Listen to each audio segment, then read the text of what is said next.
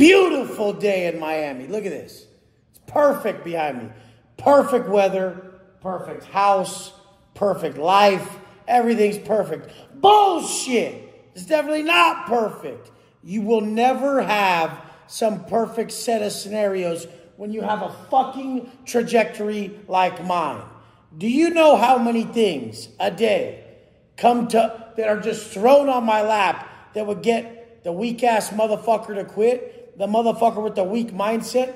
The motherfucker that doesn't realize he was actually after that stress. That stress of the problem was actually what was going to take him to the next level. You guys couldn't juggle my schedule. There's no fucking way. Right now, I was just realizing that I haven't stopped for 1 second since 2:45 this morning. Not 1 fucking second. I got hit with an email from the West Coast the second I woke up. They must have sent it when I passed out at around 10 p.m. last night I passed out. They sent it around 7 p.m. from the West Coast from a lawyer and an issue and a problem and this and that and this and that. What the fuck? Why do you think I preach high frequency, low frequency? If I just read that email and I decided to let my mood drop, my frequency drop, I let it beat me up, I let it piss me off, I mean, it's a loss, but it's not a big loss. That's what all these things are in your life. It's not a big fucking loss unless somebody got life or somebody lost their life. Do you see what I'm saying? Unless you lost your life or got life, you prissy little bitch, it's fine. Keep it pushing. There's going to be times where you have to work on yourself. There's going to be times where your business is paramount. There's going to be times when you get to be that perfect motherfucker online who speaks of balance like he's going to be able to kill it at all three. There is times when you can pull that off. That's when there's not really a problem in each area, but your schedule's still stacked.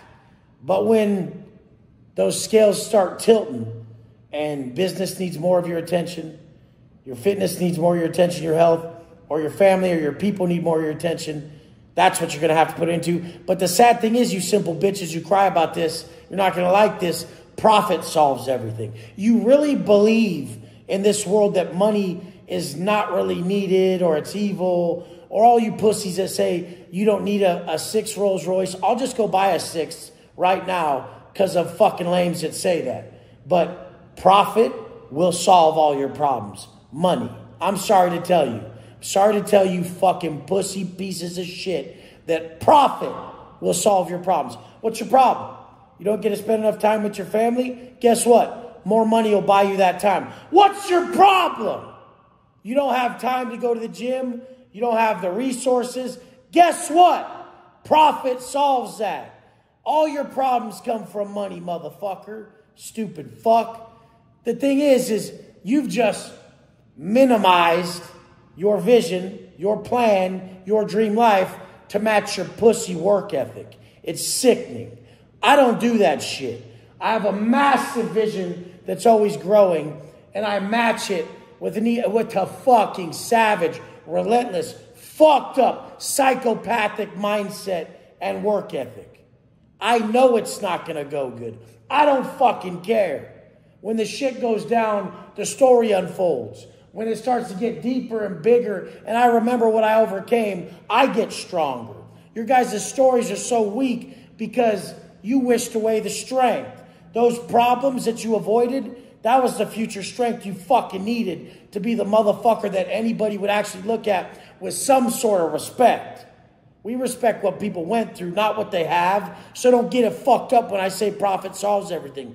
I don't respect a motherfucker for what he's got. You know how many spoiled little bitch boys got some shit and they roll up and like, look at this fucking lame. You get it? You fucking get it? But in my shoes, when we talk about profit solves everything, hey, you better get you that shit you like. And I laugh on my Instagram about, I think it's crazy that you guys don't even have 1 Rolls Royce. That's crazy to me. When I say shit like that, I'm already assuming you know that we got good character. We help people first and foremost. That's how we even make the money. and we ain't cracking for nothing. So I always speak in a manner of believing that it's not some new-ass motherfucker who knows nothing about me. And guess what, you pricks out there who know a lot about me? If you know a lot about me and you skip over the fact that I helped millions of people to make my money and make my life, then you're just a blind bitch. And you don't get that that's what you're doing. You're committed to misunderstanding me. Because you know the facts. You know what I do for a living. You see the thrilled testimonials. You see the fat boys that end up having six-packs. And you know it's because they quit drinking, quit doing dope, got their mind right, got their life right, you fucking bitch. And then you go in my shit and you say, looks like he's all about the money. No, I'm all about helping people. I'm all about working hard. And guess what that gets me? A lot of money, you stupid motherfucker.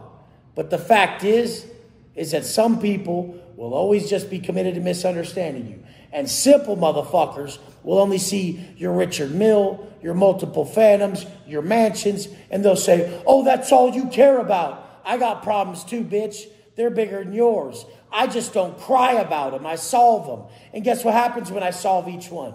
I get better and better and better, more and more and more confident. And when that little problem came to your door and you whined about it and acted like I could save you, like I should give you something, that's when you fucked up because nobody gave me nothing. That's where my strength came from. The motherfuckers who didn't get a handout, those are different motherfuckers. They'll never even take one.